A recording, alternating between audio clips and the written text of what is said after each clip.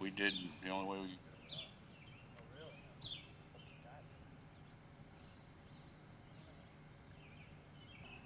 Yeah, what's it worth to you? What's it worth to me? What's the action that Scare people off. They're like, okay, yeah, where's the bouncer? Yeah, I said we want that. Father, Abby's father's still.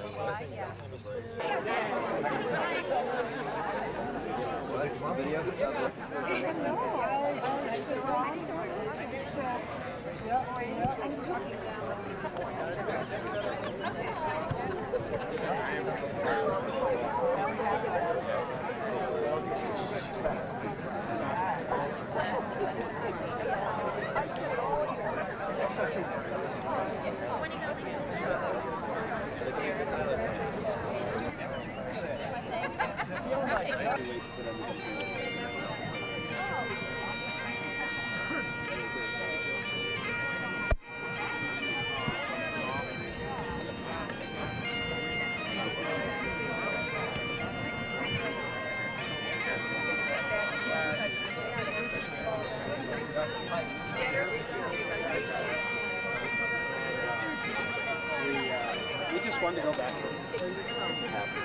Richard,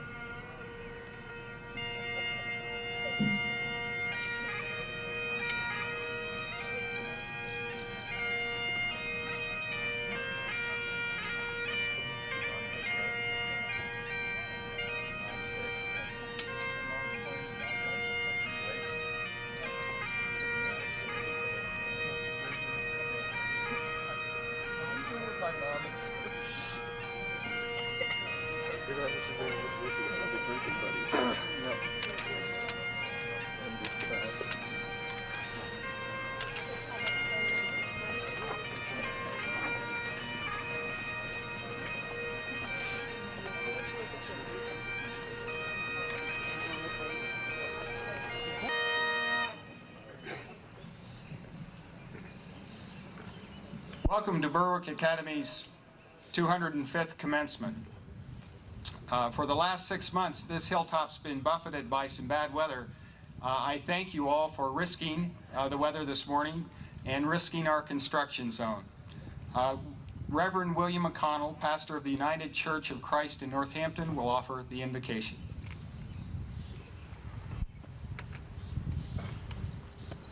Let us pray. God, we ask you to bless this event, and especially these young women and men whom we honor here today. You know them.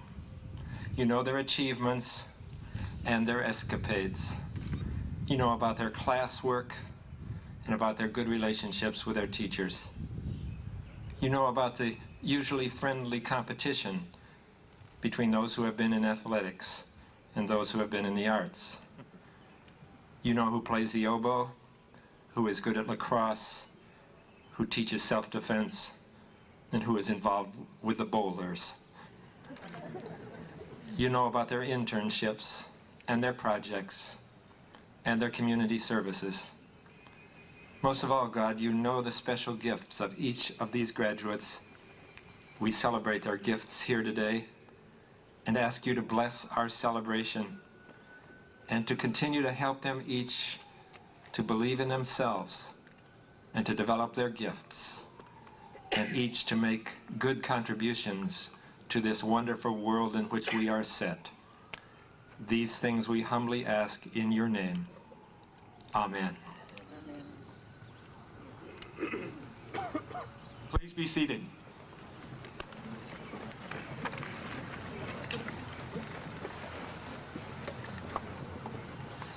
Senator Snow, Mr. Clement, Reverend McConnell, trustees and overseers, colleagues, families, and friends.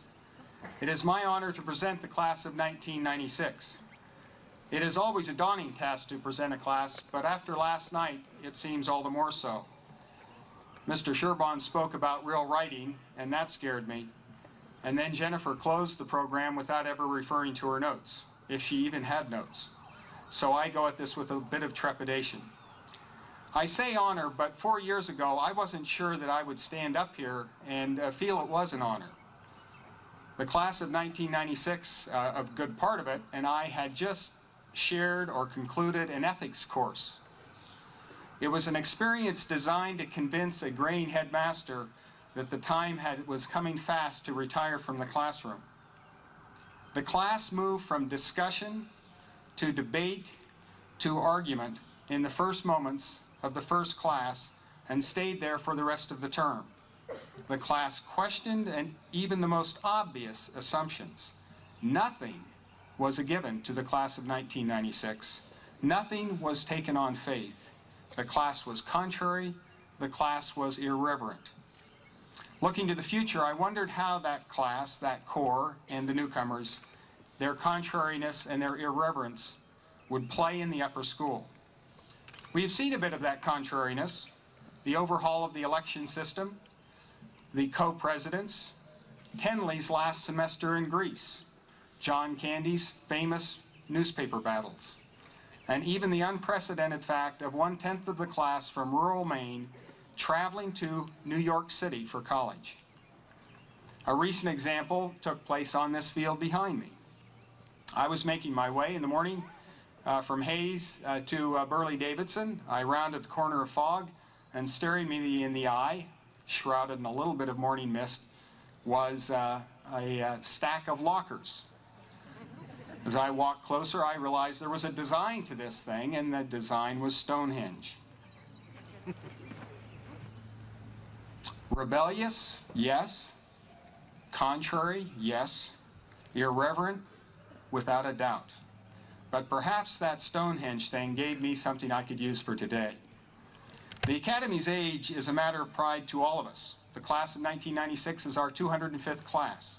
We are the oldest educational institution in the state of Maine. Stonehenge is 5 millennia old. It was actively used for 2,000 years. We come up a bit short on the longevity scale. But perhaps we are old for the new world and Stonehenge is old for the old world. The mystery surrounding Stonehenge has to do with its purpose.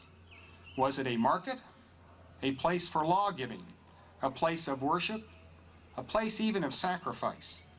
Or was it a truce ground? Most attention focuses on the idea of an observatory, a place to record the movement of the heavenly bodies and to tell time, a matter of vital importance to an agricultural society. Stonehenge was a wonderful timepiece.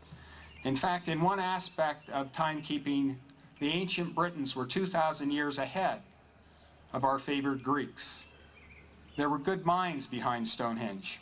Good minds behind Stonehenge on this field also. Good minds in the class of 1996. Its cum laude members include Jeremy Works, Dominic Rio, Sean Canada, Heather Furrow, Ryan Laub, and Jonathan Nielsen. Its French honor members include Dominic, Jeremy, Tenley, Ryan Laub, Chris Keller, Sean, and Chris Brown. Its Spanish Honor Society members include Jason Sudet, Kelly Spellman, Sandra Cruzavala, and Ryan Ellis. Dominic was a National Merit Scholar, and Jeremy was a National Merit Finalist. 9 members of the class were accepted early decision to colleges. Pardon me, 11 members of the class were accepted early decision to college.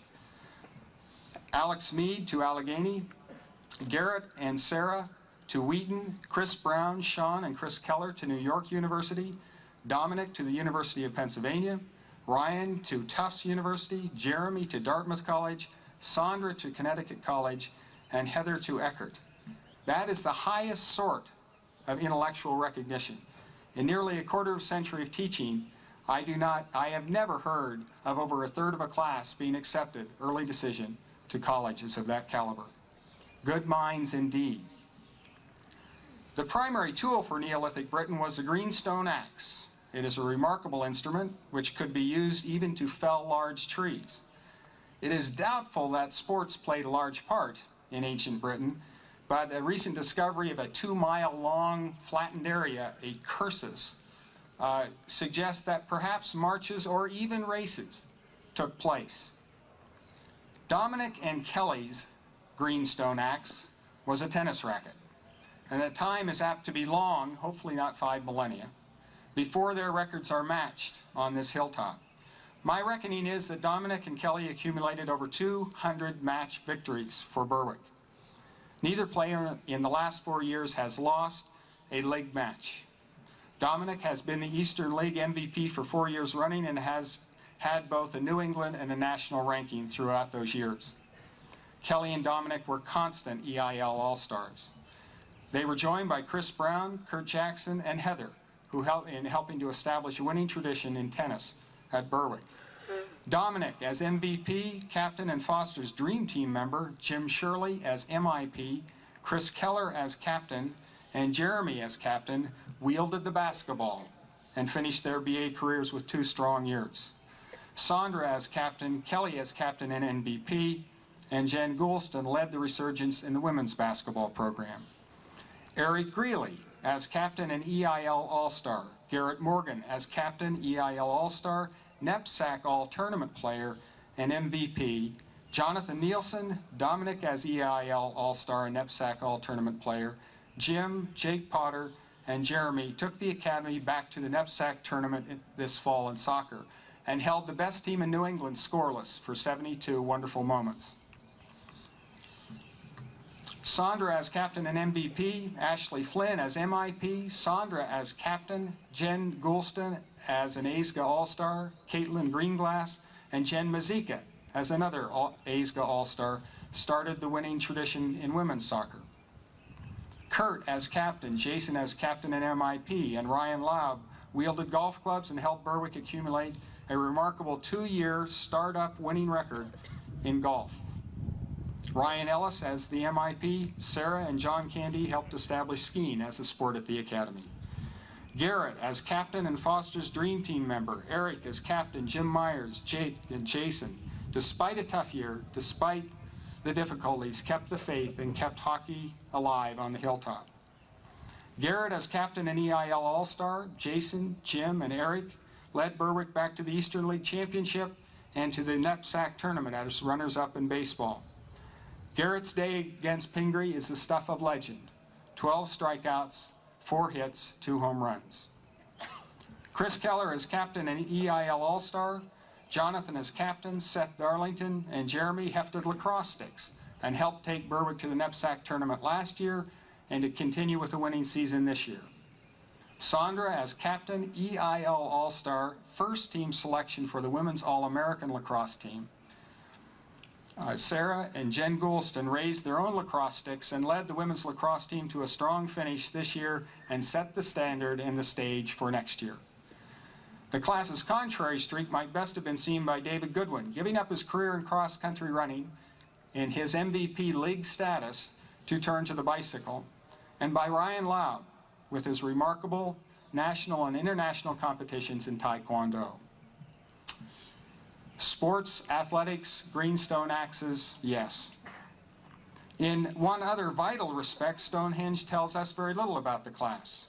It appears that the visual arts were not as important in Neolithic Britain as they were in the rest of Europe. Perhaps Stonehenge was its own art. That clearly was not the case at Berwick, where Amy Ellis, Jen Goulston, Sarah, Alex, and Stefania Metalius continued the strong tradition of visual arts at the Academy as members of the National Art Honor Society. Music in Stonehenge will ever remain a mystery, but not so for the class of 1996. What am I, what is anybody to say about the weekend bowlers? At Spring Swing, Alex honored Kent Allen as the Reverend of Groove. The bowlers then can only be considered the apostles of groove. And what apostles they are. Chris Brown, Chris Keller, and Alex may actually have spent more time practicing their music than they did studying ethics in 8th grade. And they were joined by Sean in the 9th grade, and they became the core of a wonderful experience at the Academy. 5 Guys Named Mo will remain one of our song lines, to use one of Mr. Fletcher's ideas. At a personal level, I could not help noticing the changing of the guard as this foursome kindly helped the 8th graders and middle schoolers along at Spring Swing. Those students, Charlie and Jordan and Mike, and others, know the standard you have set for music at the Academy. Silent as the music of Stonehenge is to us now, so almost was the music of Caitlin. We heard her only once at convocation. Only one time would she allow that to happen. But it was enough to tell us why she had been so successful in the Portland Youth Wind Ensemble. Jim Myers provided other musical memories. Enchanted Evenings in South Pacific. All of these folks became instrumental in founding another tradition at the Academy, the coffee houses in the basement of Fog. Oh, how I wish past graduates could see that event in the basement of Fog in the old pit. They were joined and occasionally even organized by Heather. Heather joined us as a junior, and what a gift she has been. Instrumental in the coffee houses, she also started what we hope will be a drama tradition with her 2 one-act plays. Her rendition of Mr. Amsden's Remember on the evening of Fog rededication provided us with another song line for this year. Heather's voice matched the words. I quote, "I hear the voices call me, remember when we smiled far away up on the hill." And then there was also Bali High. The Stonehenge idea also has something important to say, perhaps more important to say, about the class of 1996 as a whole. Consider a few facts. The blue stones used to construct part of the outer ring of Stonehenge each weigh approximately 5 tons. The only possible quarry for those stones is 250 miles away. I think that was about 100 yards. 250 miles, 5 tons, 5,000 years ago. The sarsen stones, the center, or the ones the lockers in our story, weigh between 25 and 45 tons. They number 82. They were quarried 25 miles away from Stonehenge. You may have had trouble moving those things out of Fog. Mike, Paul, and Richie had trouble moving them back in. But 25 to 45 tons, 25 miles. Finally, the lintel rocks, the lockers over the top, weighed 7 tons. These numbers are preposterous. As interesting as that how question is, the true wonderment is the why question. Think about it. Why would hundreds and thousands of people over tens and hundreds of years dedicate their lives to cutting, dragging, floating, setting, shaping, grinding, and hefting huge monolithic rocks? To keep time only? It hardly seems conceivable. The novelist Robert Fowles finds the answer to that why question in the name. Stonehenge, roughly translated, is stone hanging. And so the 7-ton lintels are crucial. They are an impossibility. It is as if these Neolithic Britons had to do something that could not be done, that on the face of it was impossible. If you will, something only the gods could do. They started with bluestone, but success by definition demanded more. They turned to the sarsen stones, and again, success demanded something even more preposterous. Who but the gods could hang 7-ton lintels on top of 10 and 15-foot pillars? When the class of 1996 moved those lockers out of fog, it was certainly doing something it was not supposed to do. But perhaps in some mythical way, the class was recalling the impulse of our ancestors to do what was not supposed to be done, what could not be done. Does the class sound a bit contrary, a bit irreverent? Were not the music of the bowlers, the tennis accomplishments of Kelly and Dom, the early decisions for college, the changes in student government, the first time over 500 laps for the senior run, were not all of these hanging rocks, Stonehenges, for others to marvel at, for others to remember? Remember when we smiled far away up on the hill, hanging stones to remember. Senator Snow, Mr. Clement, Reverend McConnell, colleagues, families, and friends, it is my great honor, and yes, I say it now, on the occasion of the Academy's 205th commencement, to present you all the class of 1996, the class of Stonehenge.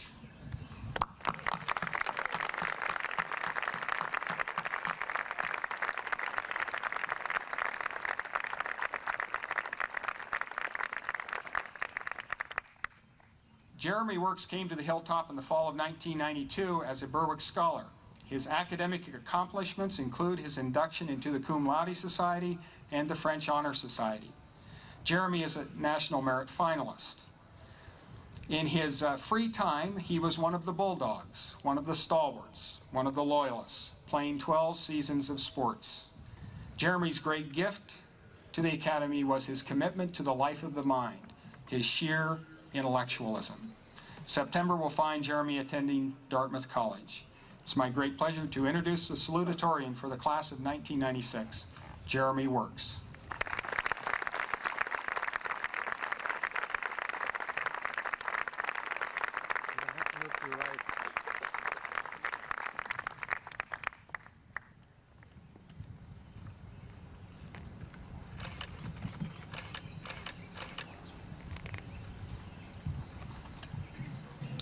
Hi.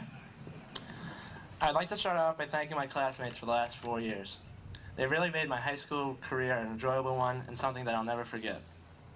No matter how stressful a time it was, the senior class was always to pride me away to make me laugh. When times were bad, Jim Shirley would always have a sarcastic remark. Chris Brown would be jumping around or doing something seemingly pointless, but would turn out to be funny. If these two failed, just looking at Al and me could make me laugh. I'd also like to thank my parents for their support throughout my life. They have practically gone to every one of my games, which have been a lot, and logged practically thousands of miles driving back and forth to Massachusetts to watch me from the sidelines. They've also ready to give me advice on any topic. They probably don't think I listen to any of this advice, but I do, and I appreciate them I appreciate them giving it to me. Finally, I want to thank and congratulate Dominic, who, as any teacher of ours will attest, has competed with me throughout high school. It has never been a cutthroat competition. On the contrary, it was much more of a game between us, seeing who would do better on a test or paper so we could have 5 minutes of bragging rights before moving on to the next homework assignment. So I'd like to congratulate him on his becoming valedictorian. But let me say this, he's won the battle, but not the war. I now have 4 more years of college to get better grades than him, and believe me, I'll do it. Seriously though, this competition, support, and enjoyment that has surrounded me for my years at Berwick has really made me into the person I am today. However, if one of these components had been missing in my life, the other two would have been meaningless. Without competition, a person no longer tries to become better. Mediocrity sets in and a person becomes complacent with his or her own surroundings, no longer wanting to change the world. If you don't have someone else to compete against yourself. Strive to push yourself to new heights, because even if you don't make those heights, you'll be higher than when you started. Pushing yourself is the first step in improving yourself. Without encouragement, deeds would become meaningless.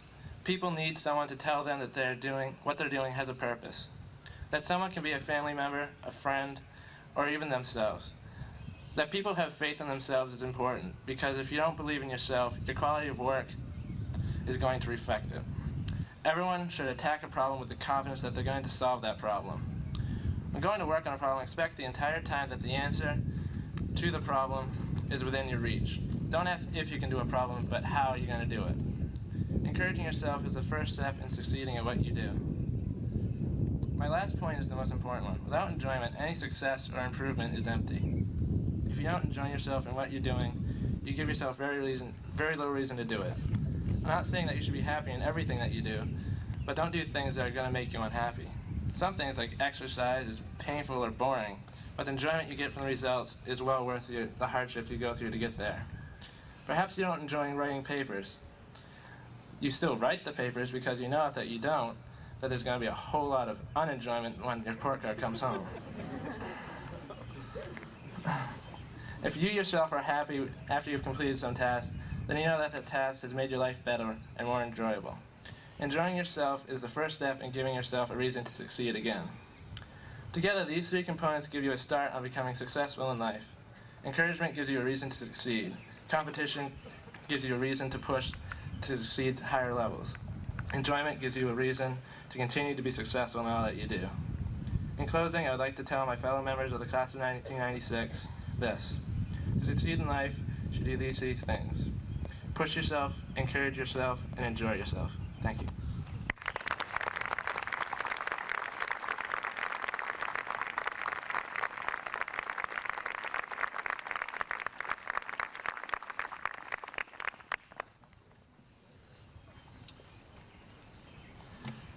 Today we are honored to welcome as the commencement speaker for the class of 1996, Senator Olympia Snowe. Senator Snowe is a graduate of the University of Maine at Orono. She started her career in public service as a member of the Maine House and was soon elected to the Maine Senate. Starting in 1978, Senator Snowe served 8 terms as a member of the House of Representatives. She was elected to the Senate in 1994, where her committee assignments include the crucial arenas of foreign relations and the budget. No one can accuse Senator Snowe of ducking the hot issues of the day. It is my honor to present Senator Olympia Snowe.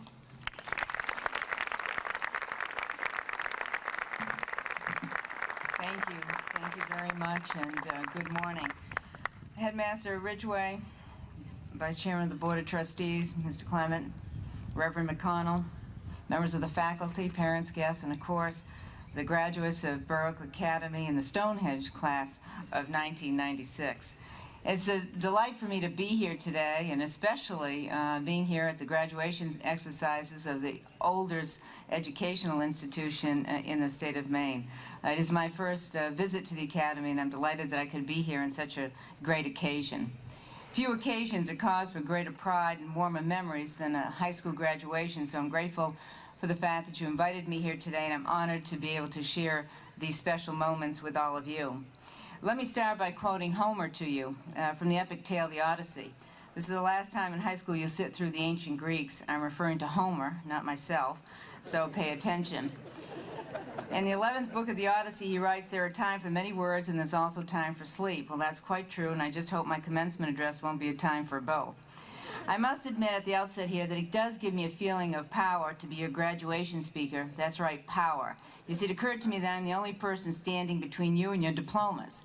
Now, if that's not power, I don't know what is. So thunderous applause throughout my remarks would be a wise move on your part. Actually, as Andy Rooney said recently at a commencement exercise, I'm somewhere in between feeling important to be speaking with you on such a significant day in your lives and ridiculous to be standing here in this costume. You may have mistakenly thought that getting through all those classes, assignments, SAT tests, gym, was the hardest part of your high school career. Well, you probably weren't warned about my graduation speeches. Well, I'll try to make my remarks as short as possible. I'd rather not find myself in the place of a certain minister who droned on a bit too long during a sermon.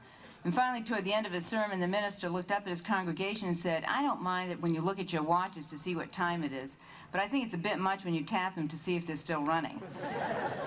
In actuality, though, I have no grand illusions about the lasting influence of a graduation speaker. To tell you the truth, not only don't I remember what was said on my own graduation from Edward Little High School in Auburn, I don't even remember who the speaker was. And I don't need the helpful comment that my graduation was so long ago that I shouldn't be expected to remember that far back. In contemplating what to say to you today, I couldn't help but recall Mark Twain's comment about Adam of Adam and Eve fame. Twain wrote of how lucky Adam was. He knew when he said a good thing that nobody had said it before. Well, graduation speakers, in the pursuit of sound advice and lofty ideals to present to captive graduating seniors, are always trying to find the good things that nobody has ever said before. I believe, though, that the key question probably in most of your minds is one that has been asked before. It's a question that was asked at the end of a classical political movie called The Candidate, starring Robert Redford. In that movie, Redford was the underdog candidate running for the United States Senate, struggling through countless problems and overcoming endless setbacks until finally he emerges the victor. After that victory, though, the tired and dazed Redford turns to one of his friends at the victory party and poses the question, now what? Well, here you all are, having waited and fought your way through 4 years of homework, tests, and my apologies to the teachers, endless classes. Now you too have achieved an unqualified victory. But the question for each of you is the same as Redford. Now what? Usually when that question is contemplated at graduation time, it's from the perspective of what you're going to do with the rest of your life, or some other similar non-threatening, non-panic-inducing question. Unfortunately, as you consider the direction your lives will take from this day forward, you probably won't gain much inspiration from the old Maine proverb that says, in Maine there are 4 directions, upriver, downstate, over to home, and from away. But seriously, most of you would respond to the now what question by saying that you're going to attend college or become a full-time member of America's workforce. Or you might answer by saying that you want to be retired by the age of 21 or live your life in a way that Bart Simpson would wholeheartedly approve of. That is, of course, a legitimate, practical, and natural way of responding to that question. But I would suggest that in the long run, there's also another perspective that you might want to take. You see, the choice of a school, career, or job seems to have such a finality to it right now. Once made, it's as if the decision can never be changed or altered. The reality, however, is vastly different. Whereas your parents' generation thought it perfectly normal to pick a job or direction and never change it, those of you graduating today will have 3 or 4 different careers before your working days are over. Not just jobs, but 3 or 4 different careers before you retire. How do you like that? I haven't gotten your diplomas yet, and I've already have you retired. The notion that this fluidity will be part of your lives was reinforced in an article I once read on attitudes of working people in their late 30s and early 40s. A majority of them, it turns out, were still wondering what they will be doing when they grow up. It's not really until people hit their late 40s or 50s, the study found, that they figured out that they've finally settled on what their life's work actually is. Instead of trying to map out your entire professional life right now, I would suggest that you view the now what question and your future from a different perspective. Look at now what as a way of asking yourself what kind of person you will decide to be and how you decide to live your life. Because amid the shifting tides of life ahead of you, the one constant will be your character. Occupations may change, but the makeup of the individual lasts forever. This perspective will be of particular importance to your class because you, the class of 1996, are graduating into a world that has been and continues to be transformed in ways we could hardly imagine just a decade ago. For example, the miracles of modern technology have brought the images and ideals of the American dream into living rooms from Krakow to Kiev in Europe and from San Salvador in Central America to Santiago in South America. And today, the American dream is no longer confined within our borders of North America. Its stirring potential and its limitless power lit the spark that started a dozen revolutions across the world. And due to the wonders of modern technology, we're entering an era where yesterday's dreams will become the commonplaces of tomorrow. Yours is a world that has witnessed quantum leaps in the development of new technologies. From cellular phones to fax machines, from satellite dishes in our front yards to miniature Sony Walkmans in our back pockets, HDTV to DAT to VCRs to PCs, C-SPAN, CNN, MTV, and then CNBC. Information has never moved faster, reached more people, or done more to alter our daily way of life. And while we're at it, I should tell you that I have become particularly dismayed at one little innovation in technology that has a particular liking to one member of my household, the former governor of Maine and my husband. He likes the television remote control, notoriously known in our household as the clicker. And along with it, the newly expanded 500 channels that go with it. Because that's not my idea of advancement, it's more my idea of regression. But seriously, never before in the history of our nation has our economy and our society changed as rapidly as it is changing today. Everyone in this class, no matter what direction you take in your lives, will be faced with innumerable conflicts along the way. And each of you have already shown the wisdom of choosing to stay in school and completing your high school degree. All of you know that having your high school diploma is essentially a prerequisite to full participation in our country today, and you have acted upon that knowledge. You begin your next steps with an enormous head start, an education. You have made an invaluable contribution to your future just by being here today. You've begun to build a foundation of skills with which, I hope, you will be able to attain financial security for yourselves and eventually your family. Hopefully, many of you here today have decided to strengthen your educational foundation by attending college. And as Headmaster Ridgway indicated, many of you have. And as the demands in our workforce becomes more severe, a college education will become even more crucial than it already is. And many of you will rely on student loans to help pay for that needed education. That's why now is not the time to be reducing the federal commitment to higher education. And that's why I fought to make education a priority in the balanced budget debate that we've had in Congress this year, and why I fought to restore more than $10 billion in the student loan program in the final version of the Budget Act. I believe that student loans are the great enabler in our country that have given millions of young Americans, including me, the keys that can unlock the doors to the American dream by giving them access to a college education they could never afford on their own. And I'm convinced I would not be standing here today as a United States Senator if I didn't have the ability to rely on student loans for my education. I would like you to remember that regardless of background or circumstances, a lifelong commitment to learning and education will provide you with the choices and chances you need not only to dream, but to make your dreams a reality.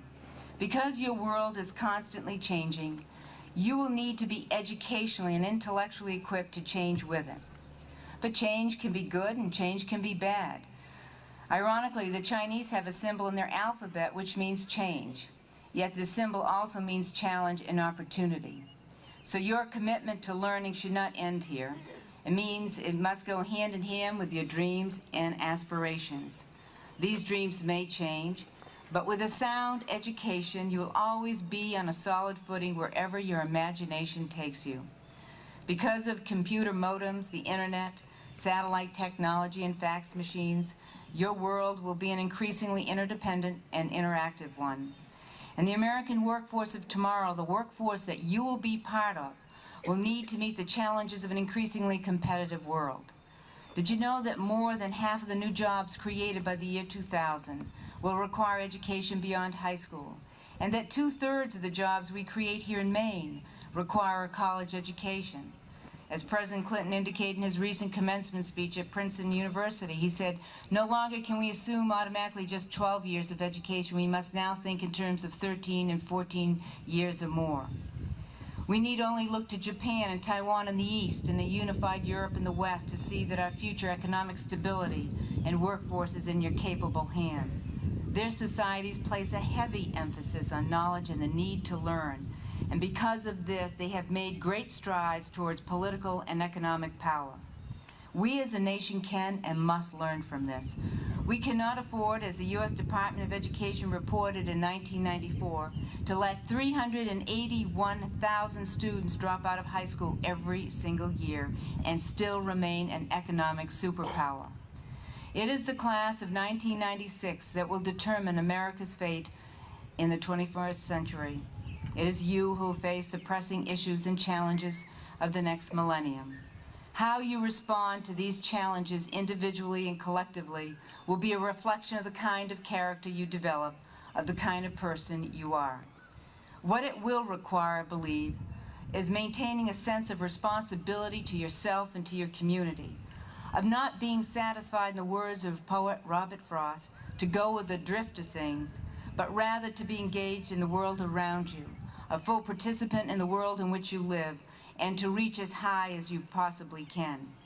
This is an important message on this day, for it is a fact of life that the greatest limits that will be placed on your lives are the ones which you place on yourself. And this isn't, I might add, just another recycled graduation homily. Take me, for example. When I was sitting at my own high school graduation, there was absolutely no reason whatsoever to think that I'd ever be a United States Senator.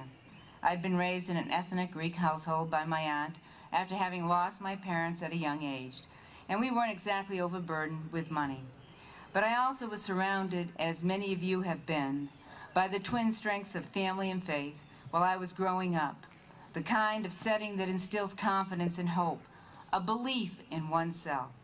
As such, I never accepted from others, nor restricted myself to the idea that there were things I couldn't do if I so chose. So by placing no restrictions on your horizons, a broad range of possibilities exists for each and every one of you. And perhaps one of you someday will come back here as a United States Senator, although I hope you'll wait until I retire voluntarily. But whatever you choose to do, the mark of the truly successful individual will be to work and live within a framework of principles and strongly held values that have long graced our country. Values of community and fairness, of honesty and hard work. Only by holding fast to unchanging principles in changing times, to paraphrase former President Jimmy Carter, will you do justice to yourself, your family, and your community. By sticking with these principles, you won't be making your life's decisions in a vacuum. You'll have the backdrop of a strong moral and ethical framework to guide you. The concept of staying true to one's principles is not, I would add, some abstract ideal from a civics classroom textbook. It is a very real and admirable trait to hold on to. And as your lives and careers unfold, it'll be up to each one of you to decide how exactly you want to apply these principles and what role you'll play in the future. Each one of you will have a part to play, large or small, in determining how America reacts to and anticipates progress. Will she be a nation of unkept promises and dreams deferred? Or can we pick up the strands of change and embrace new technologies while preserving a caring society? I believe that each of you has what it takes to make a difference in this world. Never think you can't make a difference because you already have. In the state of Maine and New Hampshire and wherever you're from, our nation needs you to seize the limitless potential inside yourselves and to act upon it. As Theodore Roosevelt once said, the credit belongs to the man and woman who's actually in the arena, whose face is marred by dust and sweat and blood, a leader who knows the great enthusiasms, the great devotions, and spends himself in a worthy cause. Well, I believe in the potential in each of you to be leaders, to make things happen, and to use your education to solving the issues of the day. Graduates, from this day forward, life itself will take on an element of constant challenge, and it falls to you as the torchbearers of the miraculous future to ponder the nature of that change and to chart ways to both control it and to exploit it. The way I see it, there are basically three types of people in this world, and you must decide which group you're going to join. One group is called the unloving critics. Unloving critics are the people who identify the problems we face in our society but do nothing to try to solve them. They spend their time tearing down the system instead of trying to improve it. The second group is called the uncritical lovers. Uncritical lovers are the people who are satisfied with the status quo. They think everything's A-okay. They neither question where we've been or where we're going. They're just going along for the ride. And the third group, which I encourage all of you to join, is called the loving critics. Loving critics are the people who offer criticism, but at the same time take it upon themselves to offer solutions to the problems they see. These are the people willing to sacrifice to become involved in our society. They are the ones who care about the people in the world around them and who strive to improve the quality of life, not only for themselves, but for everyone. So I challenge you to become loving critics, to make a commitment to do your share, whether that means volunteering at a local hospital, a little league team, or becoming a big brother or big sister. It doesn't matter how you get involved. What's important is that you all get involved and stay involved throughout your lives so that you can deliver a better world to your children and grandchildren. As you leave your high school years behind you today, you do so with new freedoms as well as new responsibilities. And remember the words of Bobby Kennedy when he said, "The youth of today must realize that the future does not belong to those who are content, apathetic towards common problems, timid and fearful in the face of new ideas and bold projects. Rather, the future will belong to those who can blend passions, reason, and courage, and a personal commitment to the ideals and great enterprises of American society. Graduates, you're certainly not timid souls. You're at the dawn of your very best years, years of growth, years of enterprise where anything is possible. Accept my challenge to go out there and make a difference. This is a time for new hopes, new opportunities, new challenges, and a new generation, yours. And indeed, with a generation of loving critics leading America into the next millennium, we are sure to have a future even more glorious than our past. And so I wish every success on this day of dual celebrations, a day to cheer the successful completion of high school, and also to celebrate the years of opportunity and fulfillment which await each of you. I'll leave you with the words of Winston Churchill, who made this proclamation when the tide of World War II was starting to turn in the Allies' favor. He said, "This is not the end. It's not even the beginning of the end, but it is perhaps the end of the beginning." So I thank you very much for inviting me to be here. Good luck, and God bless you. I wish you Godspeed. Thank you.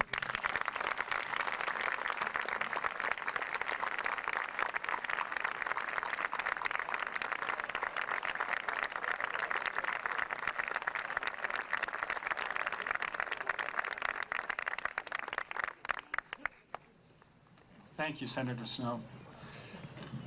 Joining me in presenting the diplomas to the class of 1996 is Chuck Clement, Vice President of Berwick's Board of Trustees. Mr. Clement and the trustees of the Academy, it is my pleasure, on behalf of the faculty, to present the members of the class of 1996 for their diplomas.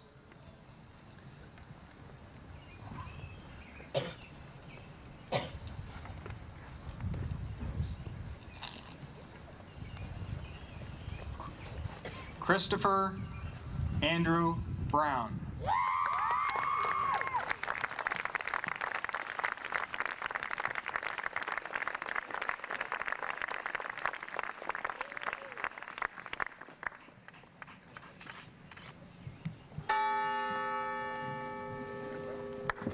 Sean B. Canada.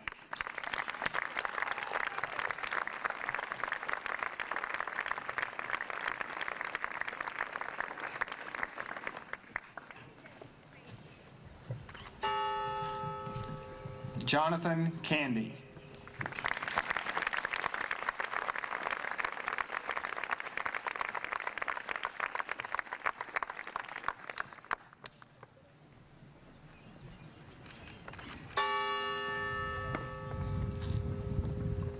Sarah Corrett.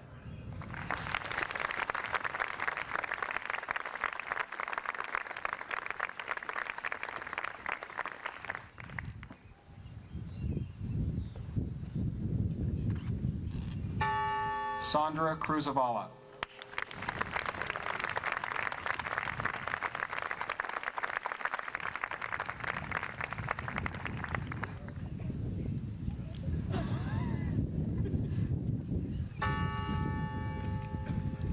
Seth H. Darlington.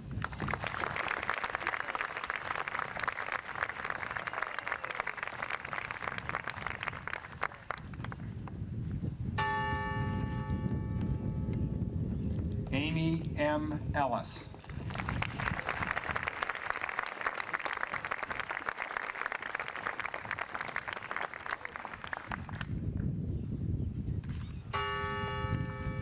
Ryan W.C. Ellis.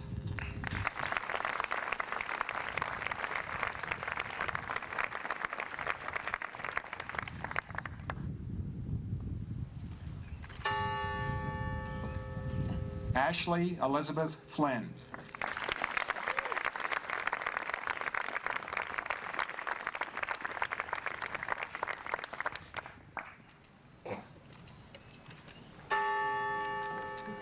Heather Christina Furrow.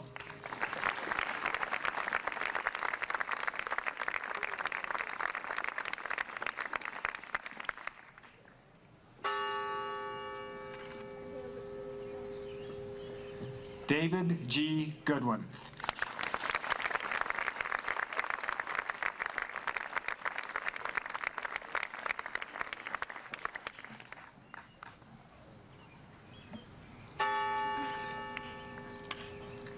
Jennifer Goulston.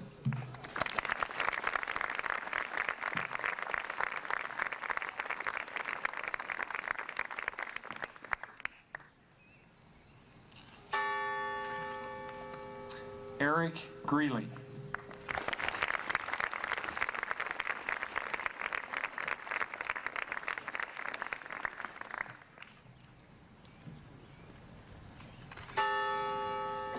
Caitlin Greenglass.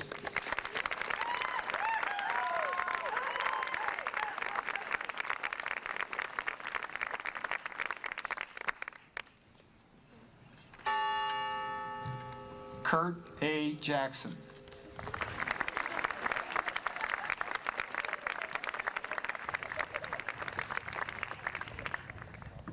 Good luck. Good luck, son.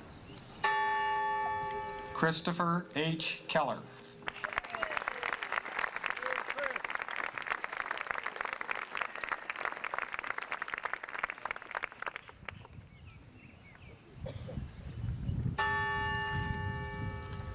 Ryan Michael Laub.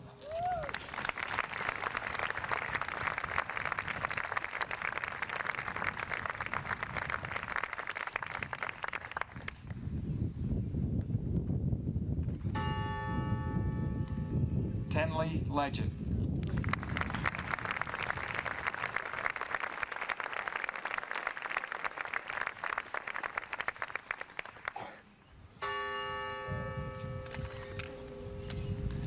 Jennifer N. Mazika.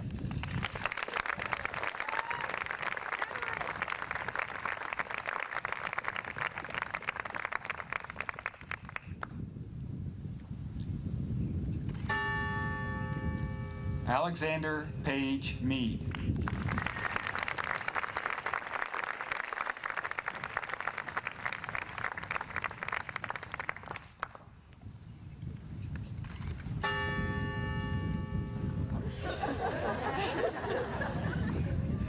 Stefania Rogers Metalius.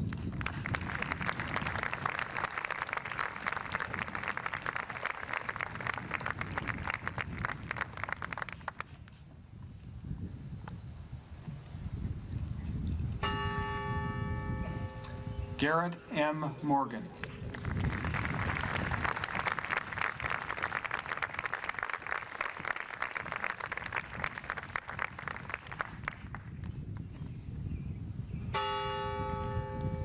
James A. Myers.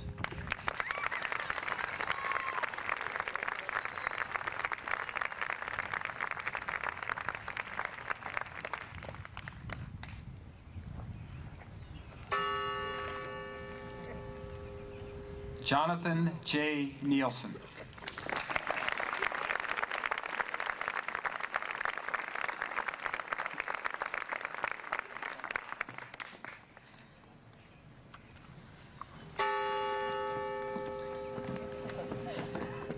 Jake Baxter Potter.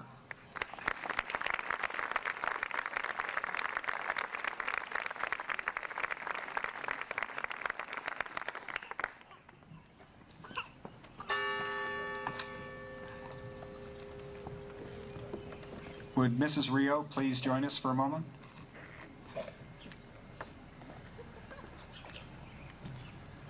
Dominic L. Rio.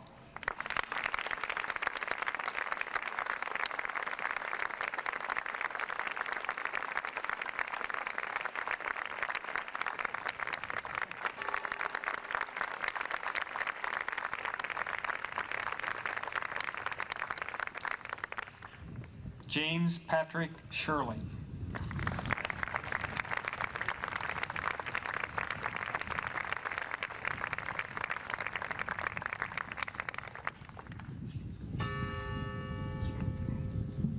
Jason P. Sudit.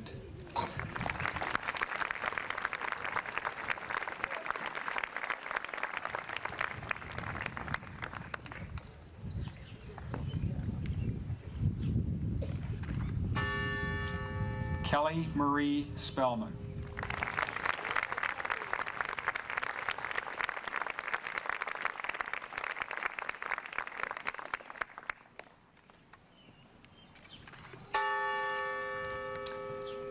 Jeremy Adams Works.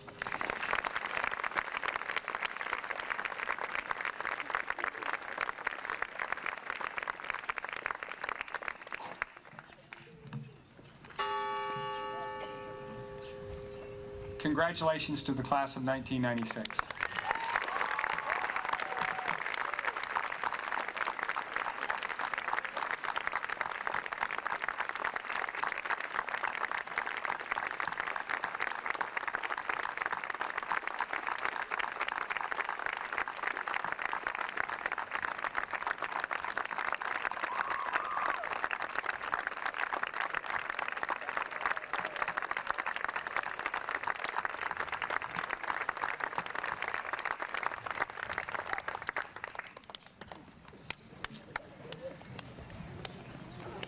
The Cogswell Medal is awarded to the Academy's valedictorian. Dominic Rio has had a remarkable career at Berwick Academy.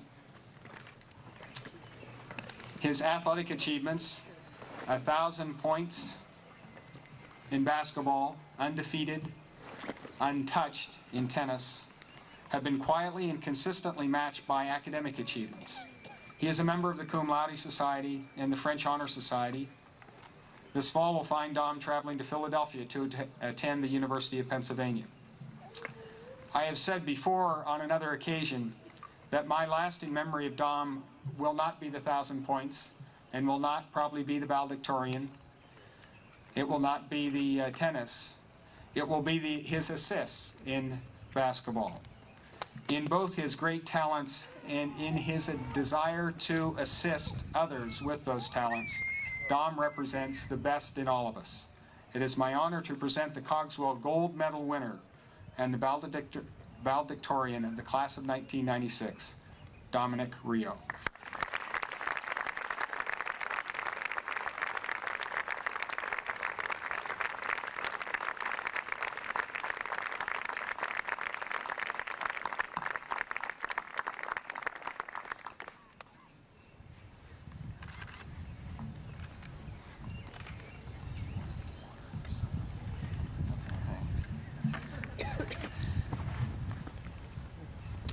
Good morning and welcome to honored guests, parents, faculty, and graduates.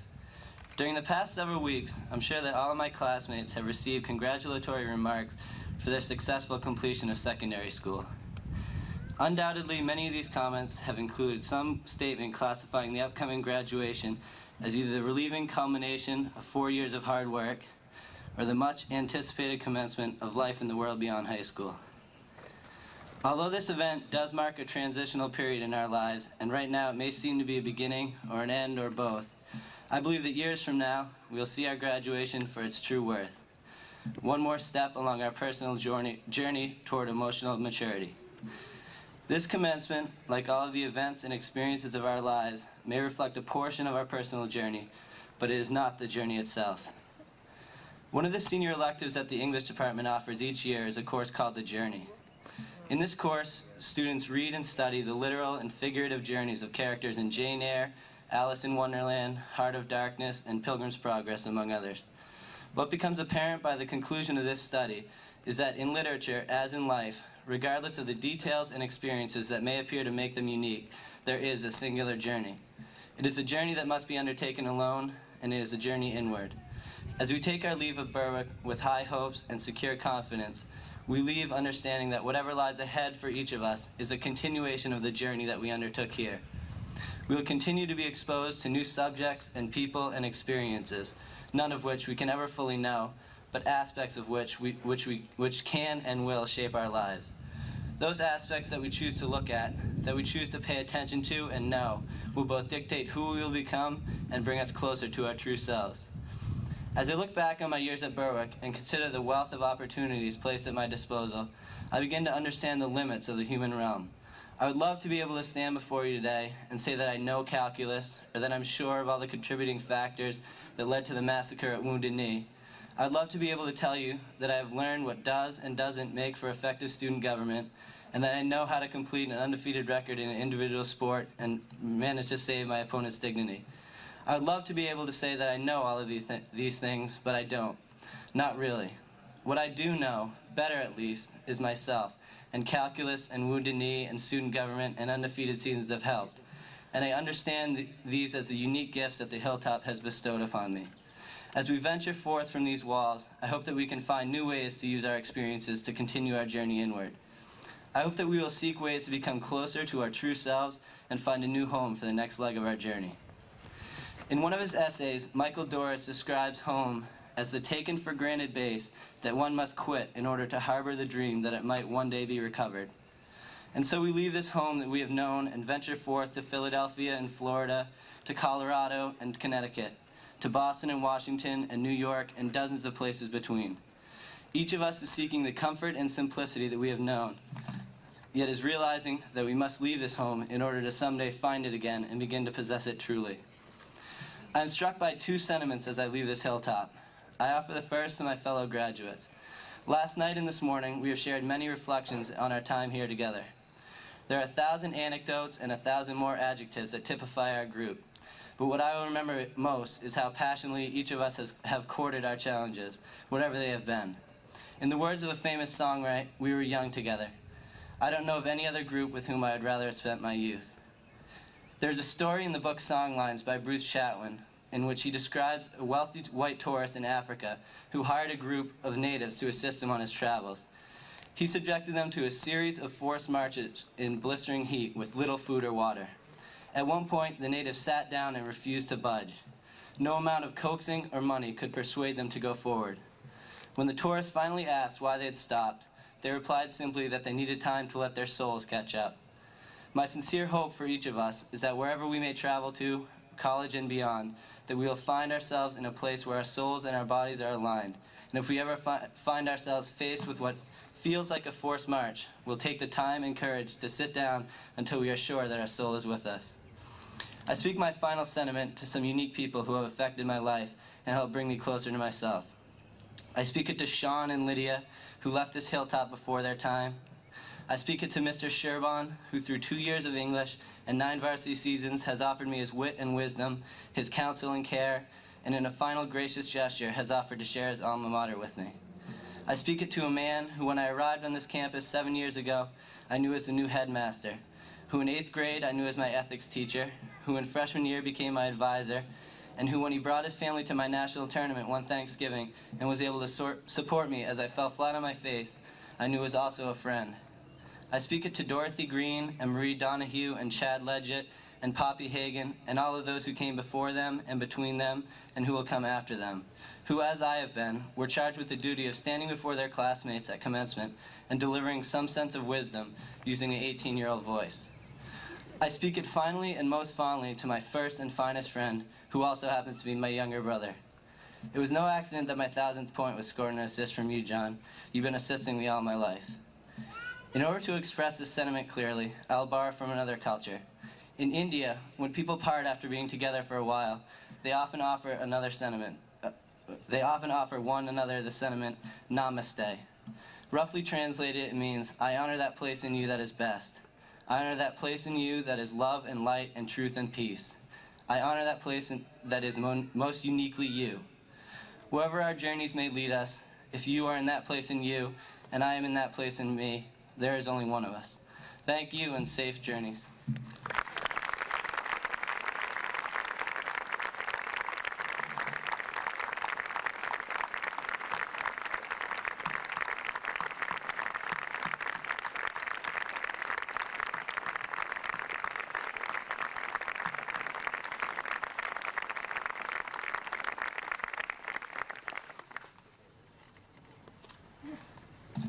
Thank you very much, Dominic. After our recessional, the class of 1996 will form a receiving line. We encourage you to use that opportunity to congratulate all the members of the class. It looks like the rain will hold off and we'll have time to do that. You are also invited to a light buffet in the Commons. Thank you all for helping to honor and celebrate the class of 1996. Reverend McConnell will deliver the benediction. Please remain seated during the recessional and so that all can view the final march of the class of 1996. Reverend McConnell.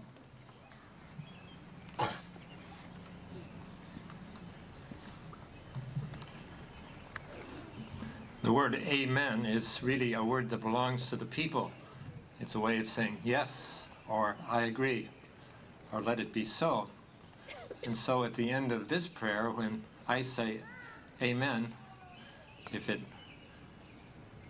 sits well with you, then you may respond in voice or shout or song, amen. It's an old prayer, and I would ask you not to bow your heads, but to take a last look around at the people around you, the buildings, and at this place. Let us pray. May the road rise to meet you.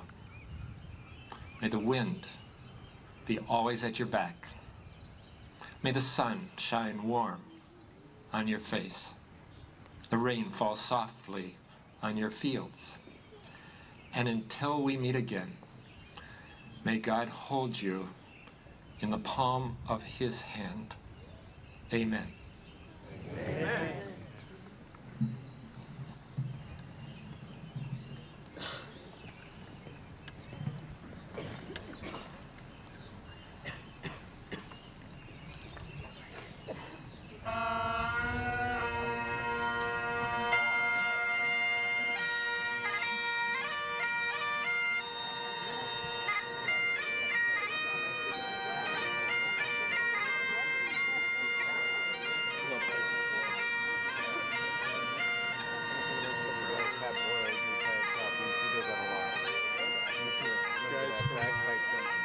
Guys, the glass got stone.